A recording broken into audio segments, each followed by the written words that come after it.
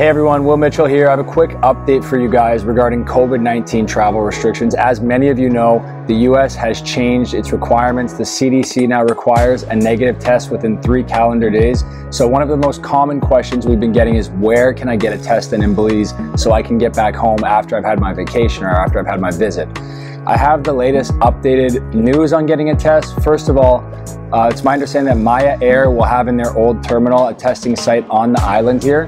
And then we have a number that you can call. It's 501-613-TEST if you're looking to get a COVID test before you leave. Basically how it works is you call to schedule. They'll dispatch a trained professional to conduct the test. Results in 30 minutes, and then obviously you're on your way. So we have here all of the locations, depending on where you're going, whether you're going to San Pedro, San Ignacio, Placencia, Hopkins, Key Cocker. They have different location sites for the testing, but basically in response to the new CDC requirements, the government of Belize and Belize businesses have responded right away, which is great to see.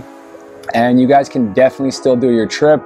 There is still a curfew. It looks like the curfew might be lifted in the near future here, but for now the curfew is 8 p.m.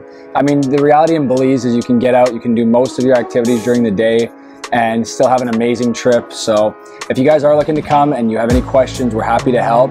And aside from that, we're looking to see you down here soon.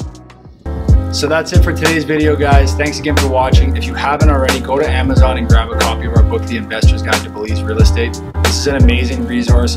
We had a ton of different experts, bankers, lawyers, architects. They all contributed their important information if you're looking to make an acquisition down here in Belize.